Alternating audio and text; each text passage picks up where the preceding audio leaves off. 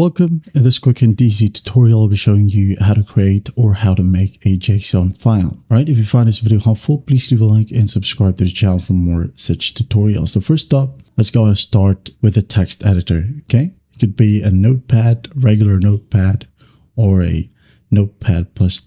Okay, hit on new right here.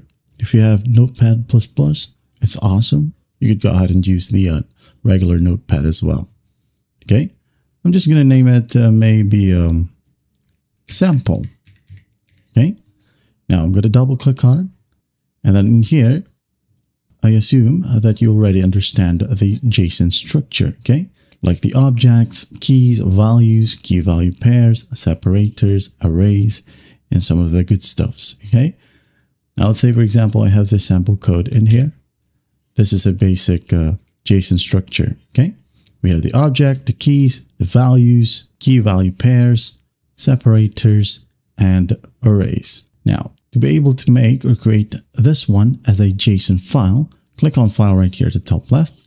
Now go ahead and click on Save As. Okay, once that's done, instead of the Save As type is text, select All Files. Okay, once done, under the file name, click on the text box. Now go ahead and enter .json. All right. Once that's done, click on Save. You can now go ahead and close this one.